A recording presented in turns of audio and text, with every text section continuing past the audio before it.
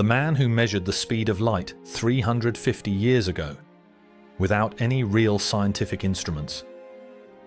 In the 1600s, scientists believed light traveled instantly. Every experiment failed to measure its speed, until a young Danish astronomer changed everything. His name was Ole Rømer, a man almost erased from scientific history.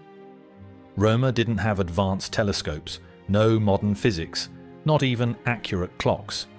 Yet he used the moons of Jupiter as his laboratory. He noticed something strange. The moon, Io, appeared later than expected whenever Earth moved farther away from Jupiter.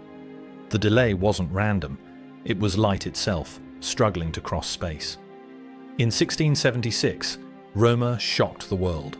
Light has a finite speed, not infinite, not instant.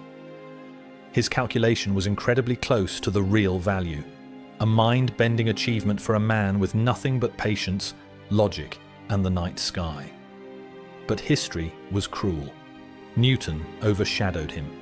Later scientists took the credit, and Rømer's name faded into the margins of astronomy.